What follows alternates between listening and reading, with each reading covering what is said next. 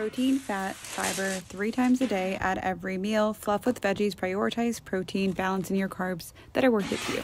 Okay, so that should reduce your urge to overeat, compulsively eat, binge eat. It should most definitely help you manage your cravings. But if your poor relationship with food digs deeper than that, if you feel like that compulsion doesn't go away just by eating a balanced breakfast, then unfortunately your next step is to admit that you cannot do this alone. That the shame that you feel around those feelings are only keeping you in a loop that does not, will not, and cannot serve you. So my 10-second solution on the internet, well, it's to ask for help, to seek professional help, to seek a support system. I know you didn't want to hear me say that. I know you would have rather me say,